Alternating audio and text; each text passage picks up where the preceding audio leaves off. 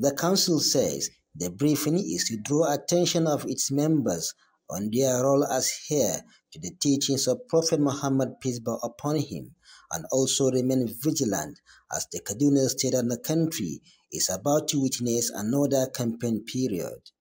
In view of this, the council said that it has no preferred candidate in the forthcoming election in the state. For long, we have never had any candidate of our own choice. Ours is to allow the terrain. Then we normally sit down with the aspirants, we have discussion with them, and then whichever one that is going to bring peace and progress to Kaduna State is mostly our candidate.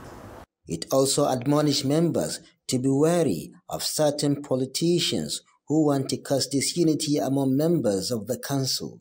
On this premise, the council is calling on all members to resist and desist any temptation by individual politicians or groups whose sole aim is to bring discomfort and ill feelings among members by way of disuniting and misinforming the members.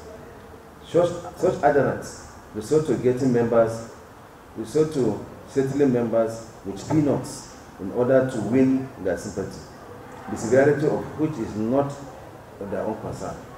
The Council of Imams maintains that it is already planning an agenda towards 2023 election and will soon make its position public in the state. Bello Musa, Trust TV News, Kaduna.